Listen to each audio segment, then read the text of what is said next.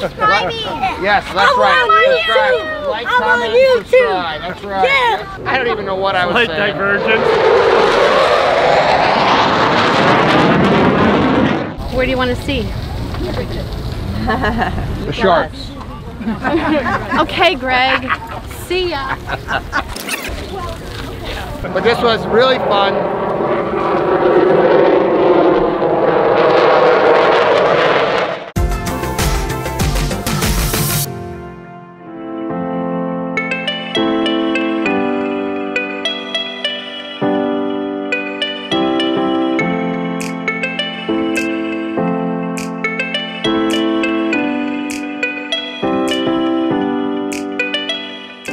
All right, so I am with Ed Ballou, our Chief Sustainability Officer and our Director of Field Research at literally my favorite place as a kid growing up. This is the Shedd Aquarium in downtown Chicago. I'm Greg Wittstock, the Pond Guy. This is my channel, Greg Wittstock, the Pond Guy, and it's all about living the aquascape lifestyle. And Ed, we didn't build just one. Nope. We didn't build just two. Nope. We built 3 water features at literally the place that I was the #1 attraction for me as a kid to come down here, and I'm sure you too. I was the exact same. Like-minded on this. This is literally one of the oldest aquariums in the country. Yep. And this all started with back upon this waterfalls in the back, Correct. right? And Exactly. Started off with that, and it was designed to capture the runoff coming off of that back terrace, right, because they're having an erosion issue. All right, let's go check this out, and then we're going to see the rest of them. Let's go.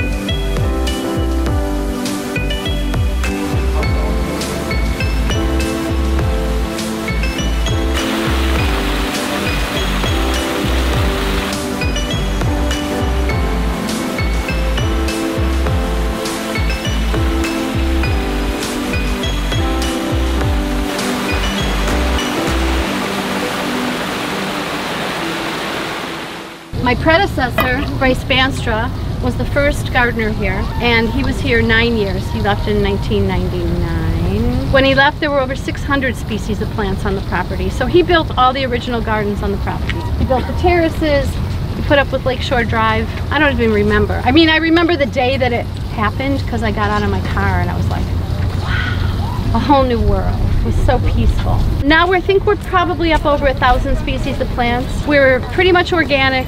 We make exception for thistle, and we make exceptions in the migratory bird garden behind the building where we don't grow food because otherwise we're sunk. We educate, we have a lot of fun.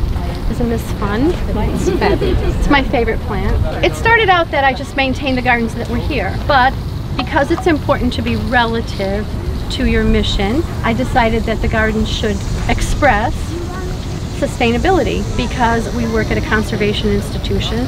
So we started to change how we do things. What I've discovered is that people don't create communities, gardens create communities. We've integrated food into our plantings here because I think it's great to show people that to integrate those two things gives you a better harvest. It's beautiful, there's beautiful architecture and vegetables, and we share our vegetables with our collection, so it's all organic. We're doing some studies on nutrition for the last couple of years to see how our vegetables compare to the vegetables that come from our vendor, that come from who knows where on the planet.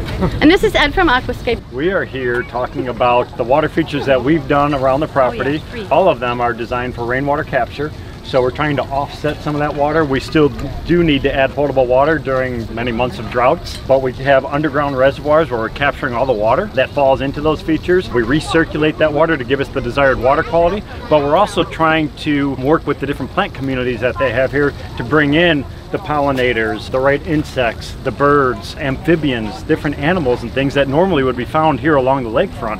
So we're trying to create the proper communities for them. We have waterfalls, we have cascades, we have pools of water, we have shallow water, we have deep water, we have fast moving water. So we put all these different things together for the sights and the sounds, so it actually creates a little bit of diversity here. So we have 4 acres, we have 3 gardeners. Count a lot on volunteers, on interns, and on corporate groups that come and want to give back. Where do you want to see?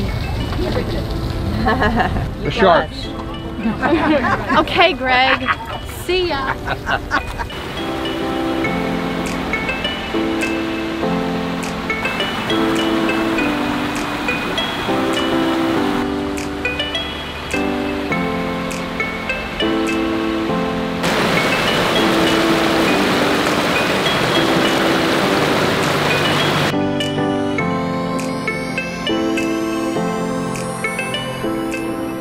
So Ed, I love the signage and love the pictures, right. but this is what it looked like when we were done, and look at it now, it's a jungle. Well, in 12 years. And this is what they wanted, Exactly because they wanted to attract wildlife, and so this is a complete, literally jungle, which makes it much more natural for the plants and animals. If you look 100 feet that way, it was a bare slope of sod. It was turf grass. Yeah. Now it's a living, breathing riparian ecosystem, which is home to the dragonflies and butterflies and pollinators and birds and all types of fun stuff like that. That's what it's all about. And check this out. Literally, this is the best view of the city of Chicago from the patio at the Shedd Aquarium. We actually have hosted Pandemonium here, and we've had hundreds of contractors out here with this as our backdrop and the view. So beautiful day in the city. It could show that you can put an Aquascape water feature in anywhere if you can put this in downtown. And Ed, when you were building these things, you were digging up everything. Oh my gosh. Anything and everything that has ever been used in the city of Chicago. Actually, the stuff in the front, we are finding stuff from the Chicago fire of 1871. All right, so this was the first one. Check out the others.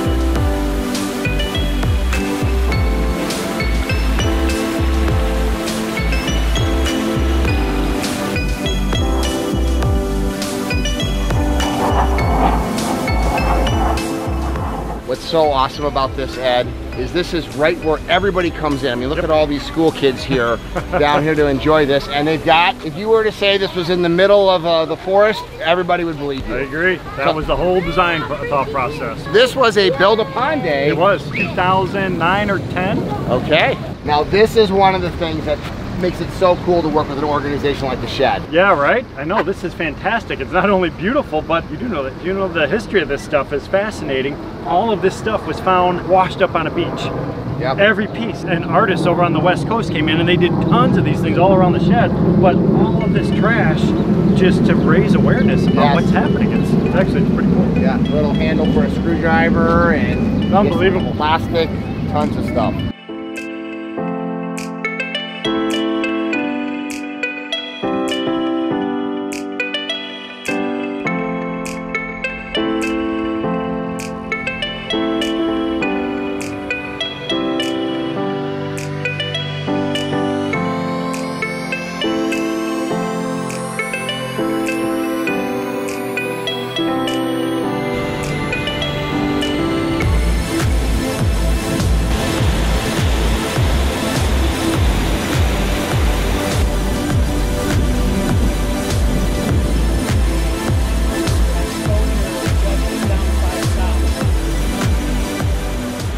And right here in the front is the piece de resistance. People know Chicago for the Buckingham Fountain.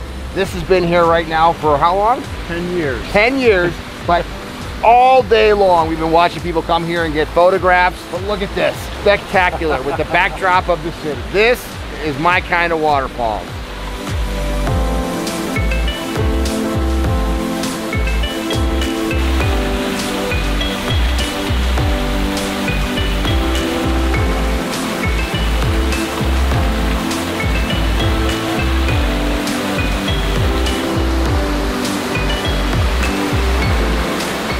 As the owner of the company, it's fun for me to be able to come back and see a place that literally was my top place in Chicago to visit when I was a kid, and to see what this guy was able to design and create, not one, not two, but 3 water features. Ed, this is great stuff. Appreciate it. I'd love you to share with our viewers more of the construction process of this. And if you want to learn more and see what Ed does, visit the Team Aquascape page, because that's the construction side of living the Aquascape lifestyle, the behind the scenes type of stuff. But in the meantime, Greg Wittstock, living the Aquascape lifestyle. Like, comment, subscribe, and follow along as we go to cool places with a lot of kids and a lot of noise. I love my job.